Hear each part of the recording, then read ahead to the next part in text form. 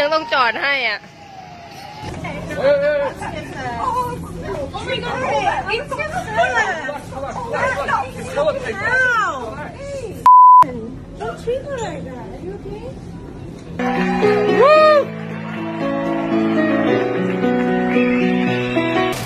Told to prepare, Pittsburghers are taking a page from pre-snowstorm mode, going after the toilet paper.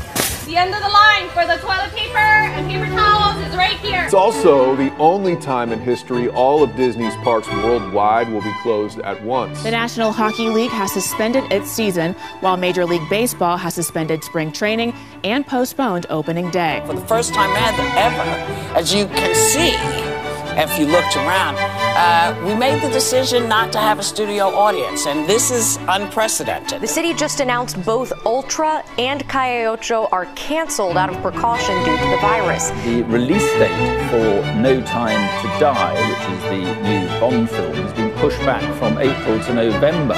Dublin also putting a stop to an annual tradition this year. The city has canceled its St. Patrick's Day parade. And now confirmation, the Shanghai race due in April is off, postponed indefinitely. Japan's popular Cherry Blossom Festival have been canceled over virus concerns.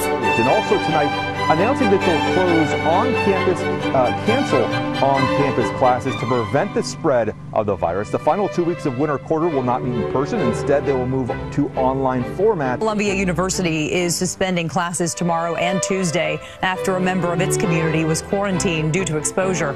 The university says it plans to shift to remote classes for the rest of the week. Harvard University is taking some drastic measures to try to stop the spread of coronavirus, including telling students to stay away after spring break, and for those living at the dorms here to leave by the 15th. It's a sad picture out here now that the rodeo has officially closed. You can see some of the vendors are still busy trying to pack up their booths this hour. Now, the decision has not been well received by them.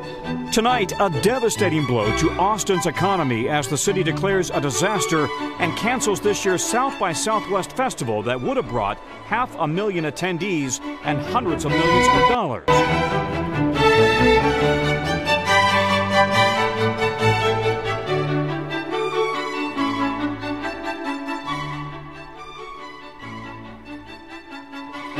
The Sanders campaign announced it was canceling a rally scheduled for tonight in Ohio.